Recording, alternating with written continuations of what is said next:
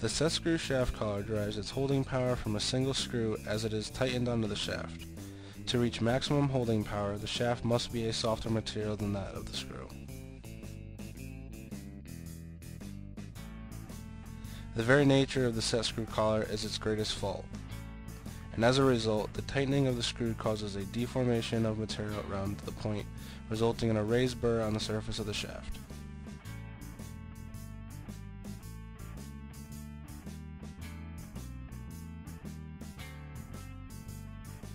The damage to the shaft makes it difficult to replace or reposition the collar.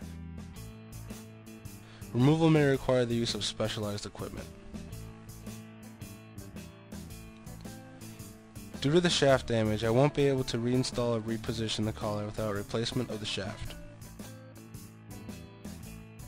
Here are some examples of shaft damage caused by set screw collars. This type of damage is caused by multiple adjustments of the collar, and this form of damage is caused by axial movement of the collar.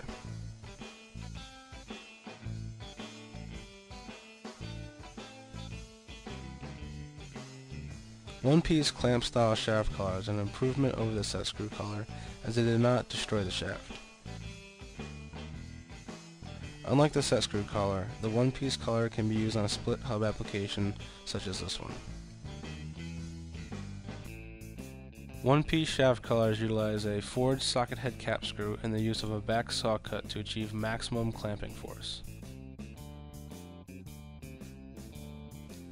As you can see, removing a clamp style collar is a lot easier than removing a set screw collar.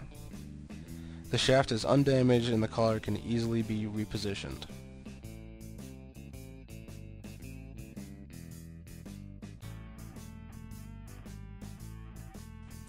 Two-piece shaft collars can be used when it is difficult to install a one-piece shaft collar.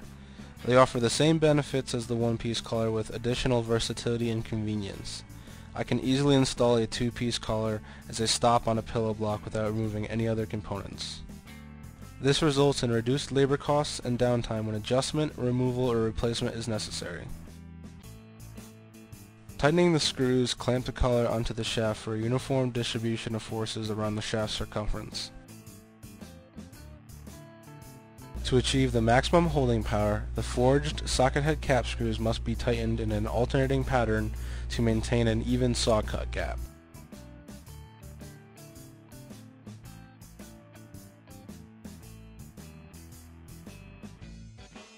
The Universal Testing Machine is a device used to test the tensile and compressive stress of materials, components, and assemblies.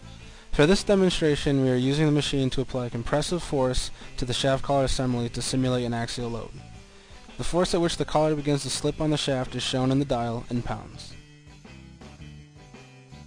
As you can see, single and two-piece shaft collars offer greater axial holding capabilities as compared to the traditional set screw type collar.